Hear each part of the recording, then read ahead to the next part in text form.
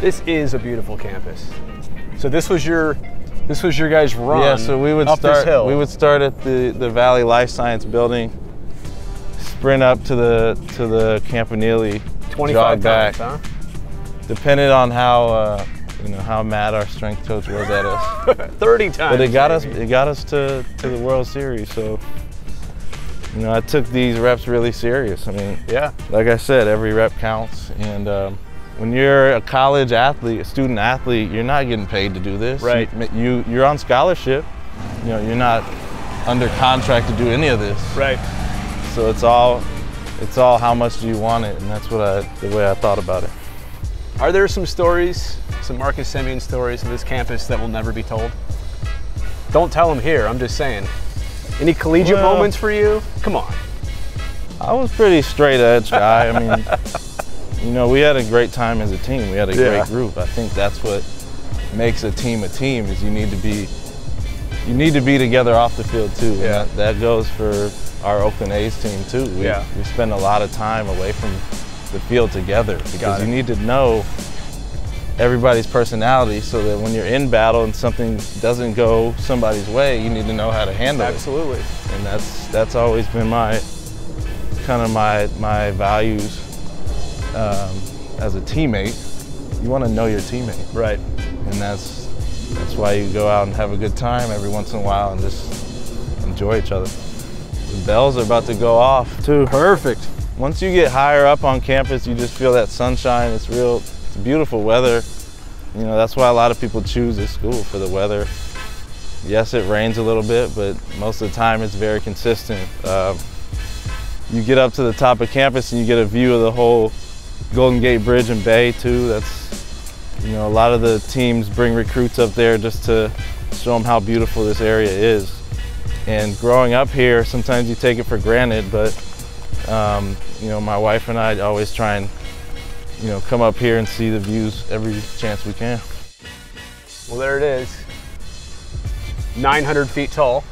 Just kidding, I don't really know. Well, yeah, anytime we fly out of Oakland to go on the road, I always peek my head out, say, oh, there's my old school, and that's what you see. It's the Campanile. It's a beautiful place. You can actually catch an elevator and go all the way up to the top. When I go back and look at Marcus Semien pictures of Cal baseball, little baby face comes out. Mm-hmm. tell me where that baby face liked to hang out around here. Do you have a favorite spot, a go-to eatery? We had a couple. I think for Tara and I, our pockets weren't deep at all, but we tried to go out and eat as much as we could. We went to Grapevine. It's down off of Shattuck.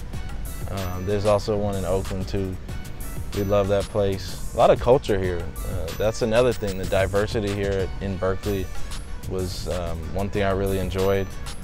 Our Cal baseball team, we had, I think we had 5 African American players on the college team. That's pretty unheard of in the Pac-12. So, just driving here today, I was just thinking, I'm so blessed to be able to just live in a place that I'm so familiar with and play in a place that is home.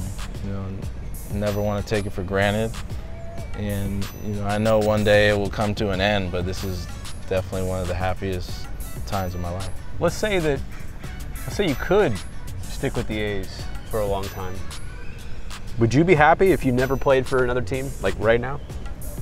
Yeah. Hypothetically? Hypothetically, yeah. I mean, this is, like I said, this is the most fun I've ever had playing baseball, especially with this group. We've got so much talent and youth and camaraderie at the same time. It's a great situation. Now we need to get over the hump and play better baseball.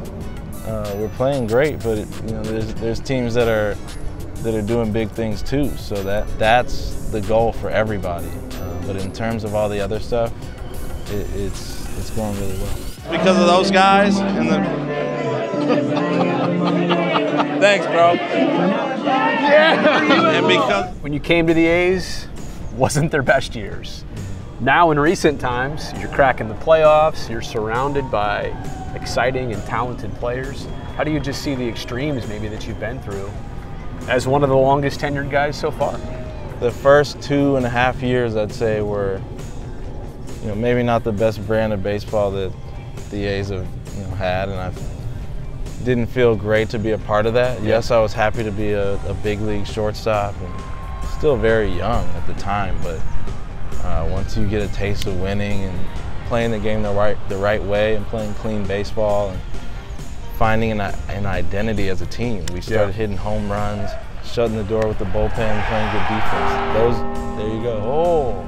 Those 3 things are our identity, and we found that now, and now it's about fine-tuning those things. And it's more fun playing the game that way when you're fine-tuning what you're good at, as opposed to just trying to find a way to win and not knowing why you did it. I feel like these 12 chimes here at high noon is the perfect way to close out our show.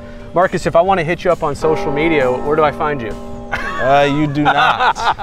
You find me in person. Come on, can I close it out by begging you, please? Just join us. I want to send you pictures and maybe stuff. Maybe after I'm playing, but just find me in person. We can chat like that. Better. All right. Hey, Marcus, thanks for taking us to Cal. This has been awesome. I see why you love it. So fortunate to have you, born and raised and doing quite well in the East Bay. Appreciate it, Marcus. All right, thanks, man. Thank you.